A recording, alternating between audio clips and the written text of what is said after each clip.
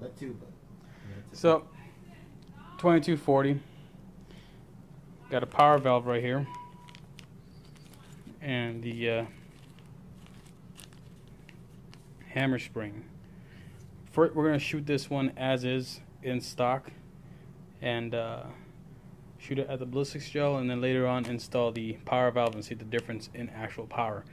Then might get into a steel breech kit and an extender barrel and see if that makes a difference.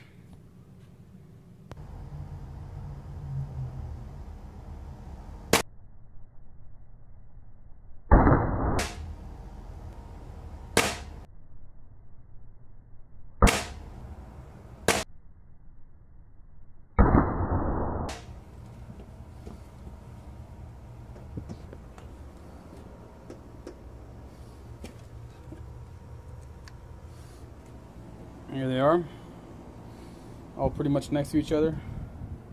That first shot is right at the top. A little more pressure out of that one. Next two are right next to each other. A little close. You see there's not much deformation in them. The velocity is not there to cause them to expand. But that permanent cavity, that little permanent channel, it's not bad. So put this guy back in the fridge, swap out the power valve for the regular valve for the power valve, and see the difference. Alright, all the work's been done and it's been modded. It's got the new power valve in there and a new hammer spring.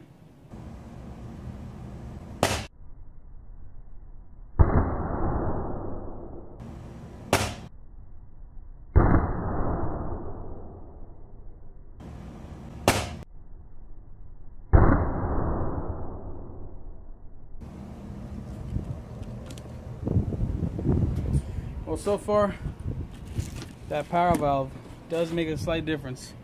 There's the first three shot, right there. There's the next three. You see that first shot down below, it's got a little more deformation in it. It's actually flattened out quite a bit more than the other ones, not by much, but there's a difference.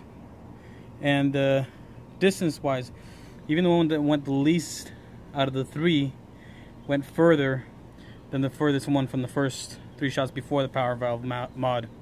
So that power valve does add some bit of extra energy to it. There's also some feathering going on with some of the damage here. You see that?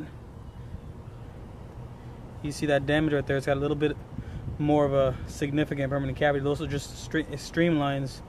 This has some feathering going on in there. So bigger damage, deeper penetration. That power valve mod does make a difference.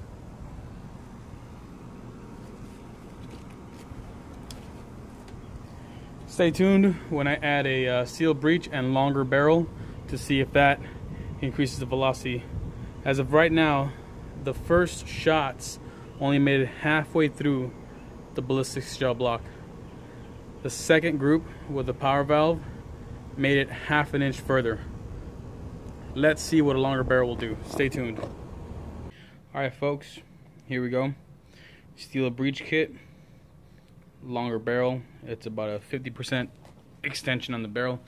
Original barrel is about 7.5, 7 1/3. The new barrel 10 and a third. So it's a good increase in length, almost 50% increase in length of barrel. And the sights won't really fit on this one, especially on that steel breech. So I put this red dot on there, I sighted it in. Now I'm going to pop in a fresh CO2 cartridge and shoot the ballistics gel from the other side and see how much more penetration we get. Hopefully we get more expansion.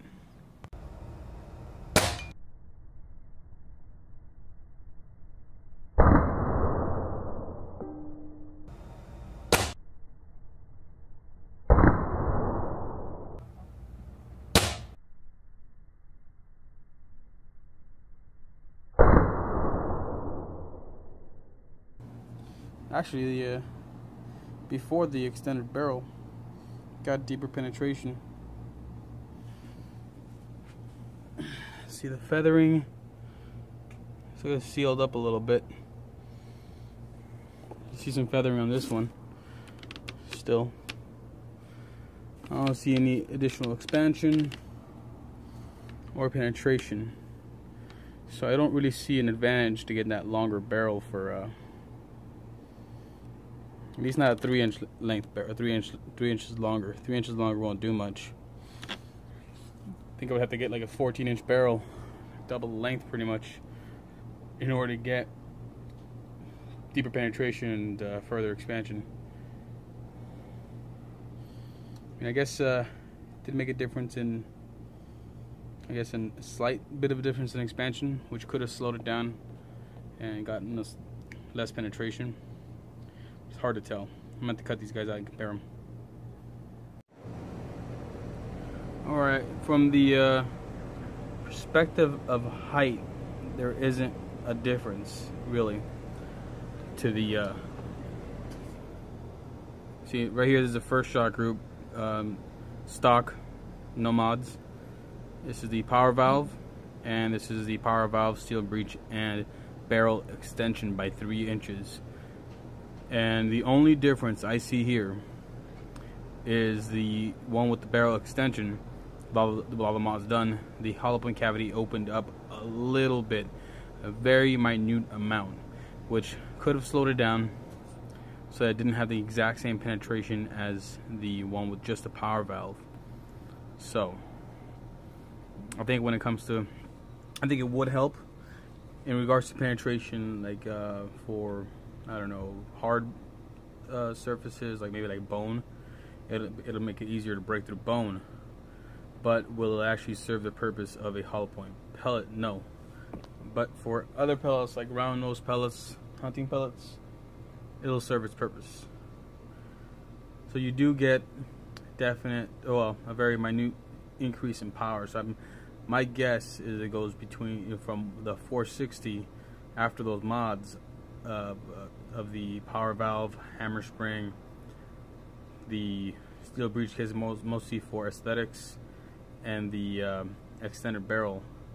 You have an increase of about 60 feet to 80 feet per second, so anywhere between 520 to 540 at best. Alright, but that doesn't increase the foot-pounds of energy released into whatever you're shooting. So definitely worth the upgrades. I do prefer iron sights to red dot. The red dot worked just fine, but it's they're very sensitive, so slightest little jostling could change the aim point, and it did. It changed it so it aims a little higher, so I had to take multiple shots with this one to get that third shot in there, because I laid down the pistol for a second, and that changed the aim point for that red dot. Alright, hope you enjoyed this video. Don't forget to like and subscribe. And remember, I will be doing another contest giveaway at my explosive pellets, the Mark III. They'll all be Mark IIIP or Mark IIIS, the flint tip. I might include a few, but it'll mostly be the Mark IIIP and the Mark IIIS. You can see my daughter behind me.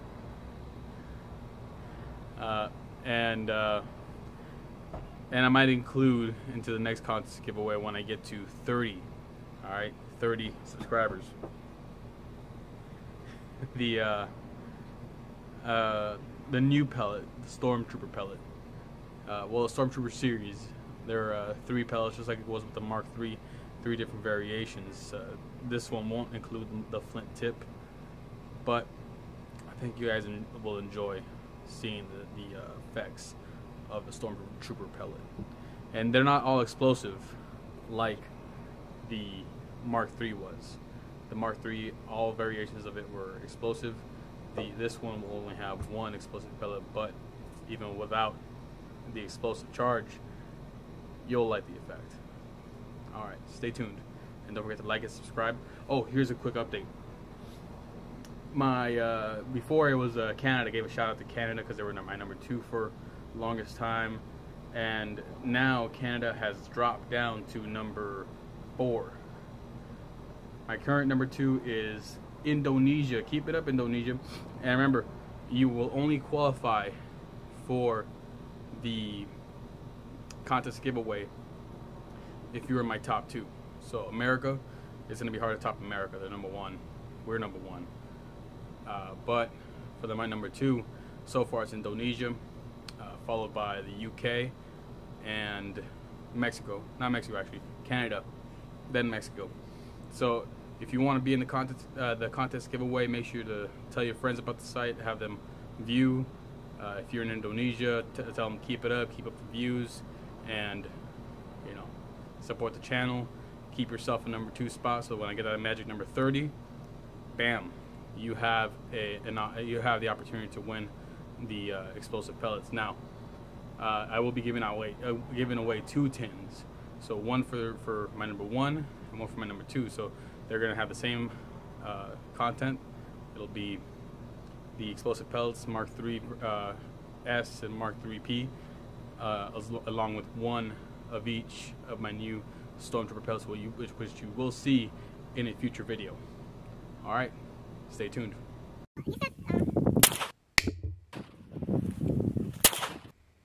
Sideways, go get some.